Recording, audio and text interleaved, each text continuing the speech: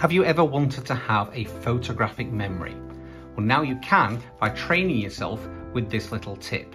Take a deck of cards, give them a cut and turn some of them face up and shuffle them into the face down packets. You can do this any way you like, just to create a random distribution of face up and face down cards.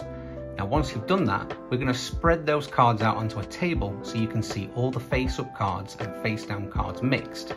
But we're not going to count them out loud as we spread them. Instead, I'm going to ask you to close your eyes as I spread the cards out. Then I will ask you to open them and take a mental snapshot or photograph of the spread of cards. You do that literally by opening your eyes, focusing in on the image as a whole, and then immediately close your eyes. Okay, so I'm going to spread the cards out now.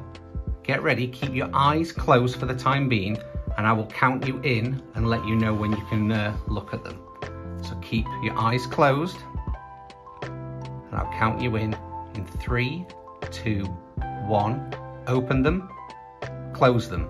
Now, keep your eyes closed now. You've seen that image in mind. You'll be able to look at them and work out and count how many cards by looking at this mental image you have in your mind. Do you know how many you've got? Have you got a number? Is it 10, 20, somewhere in the middle? What do you think? I know that there's 17 cards, so count them with me. 1, 2, 3, 4, 5, 6, 7, 8, 9, 10, 11, 12, 13, 14, 15, 16, 17 face-up cards. Now, of course, you'll be thinking, well, you've had them spread up, you could have counted them. Exactly. So we'll do this again to show you in real time how this works. So we'll get the cards, we'll put them back in some kind of order together. We will try again. But this time, we will cut more cards, maybe a deeper bank, so there's going to be a lot more face-up cards to make it more difficult. Now don't worry if you can't do this at the start. It takes a little bit of practice, and after a while you'll get really good at it. So instead of spreading them, we're going to try it a slightly different way. I'm going to flip through like an animation book, just like that, to see the face-up cards. And I'll take a mental snapshot as I do. Let's try that one more time. Make sure I get all the cards. That is 34 if I've got them right. Count them with me. 34.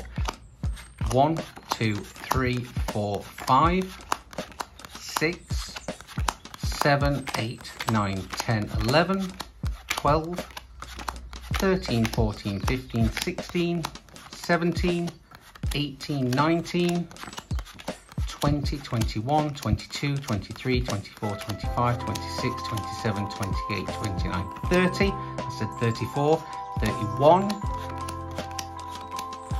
32, 33, 34. Bang on. So you can get quite good at this. It does take a little bit of practice, but if you get really good, you can do other things at the same time.